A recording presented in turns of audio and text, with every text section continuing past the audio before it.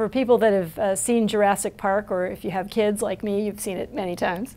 It's sort of a really interesting idea. Sort of, this was Michael Crichton's idea in the book and then in the movie, to think about being able to take bits and pieces of DNA that come from extinct animals and somehow piece them back together, perhaps using sequences of DNA from existing animals to create genomes that would allow once extinct animals to be alive again.